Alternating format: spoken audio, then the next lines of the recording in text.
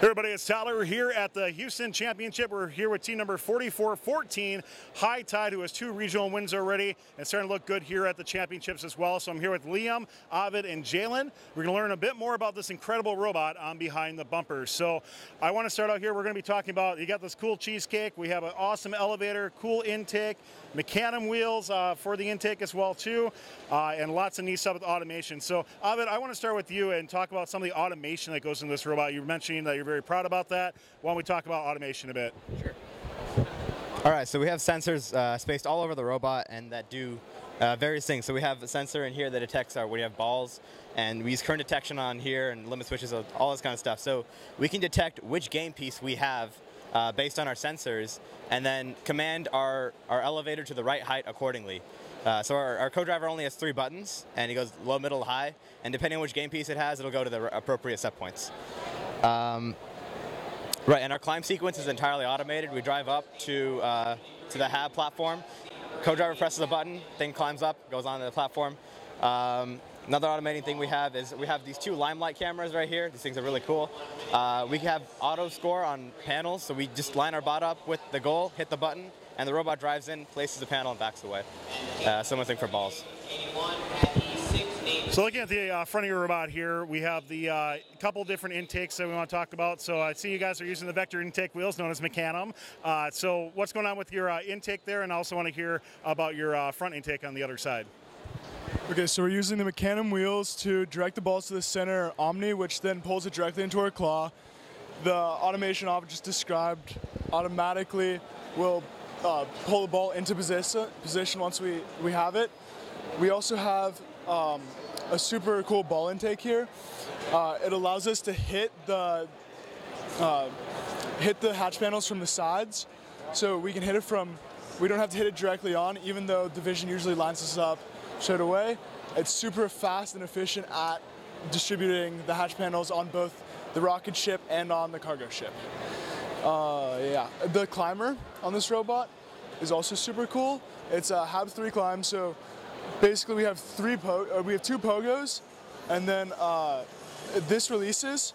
775 starts pulling onto the top of the HAB 3 climb, while these 2 pogos move down at the same rate as this one, bringing the robot up. Once it's up, as Ovid said again, it runs the drivetrain forward and pulls up the pogos.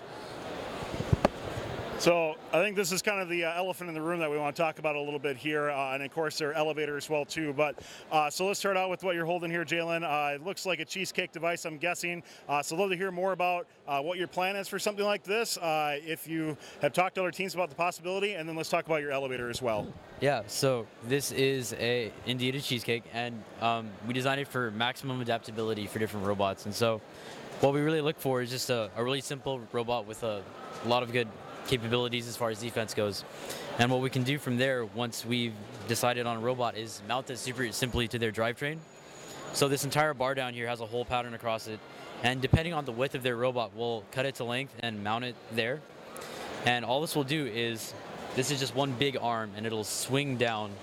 I can't really turn it because the ratio is geared so much, but it'll swing down. This is just one really big suction cup. And so we have a vacuum that we place at the bottom of the whole structure, and we tube it up to the top, and that'll evacuate all the air from here, and it'll stick onto the HAB 3. And then from there we rotate the arm the other way, and that lifts the entire robot over the HAB 3, getting them a climb. How much does this weigh, by the way? I think this weighs like, how many pounds? 30 pounds. How many? 30 pounds.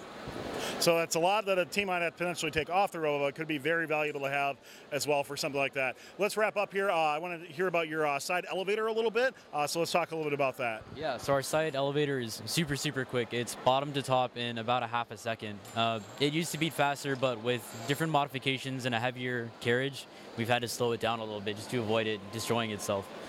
But yeah, it's allowed us to get a really great integration for our different mechanisms with just a tube straight down the center. Everything's attached to one bar. It's all super easy. And actually coming to this competition, we had a different center bar here, but it was super easy to change because it's 6 bolts and you pull it off and you throw a new one on. So it's allowed for a lot of adaptability. Well, 4410 HighTide looking really good here during the season. Can't wait to see what they do more. Of course, here at Houston. Gentlemen, good luck to you the rest of the competition season. You guys have a fantastic machine. We need your help to keep fun loud, live, and independent. Help us by visiting our Patreon to pledge your support at patreon.com/first updates now. You can also support Fun live on Twitch for a few bucks a month or by linking your Prime account for free and clicking subscribe. Thank you to all of our co-executive producers keeping Fun loud, live, and independent.